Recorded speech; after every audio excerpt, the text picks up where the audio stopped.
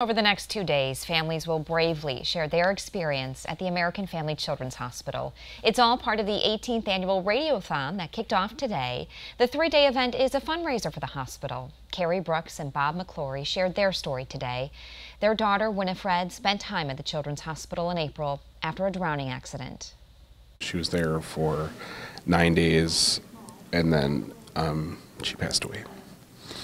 So this event is to raise money for the hospital, and they made what was like the hardest time in our lives just better.